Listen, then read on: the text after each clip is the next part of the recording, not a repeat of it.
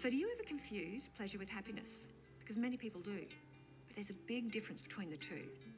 So if you're not as happy as you'd like to be, perhaps you're chasing pleasure without realising it's costing you your happiness. We need to develop our happiness. Pleasure can be bought, but heartfelt happiness is like an internal garden we need to weed, tend to and nurture year in, year out. Pleasure is transient, and as a recovering pleasure junkie, I understand intimately how being competitive, controlling, seeking instant gratification, it just bankrupts us of happiness.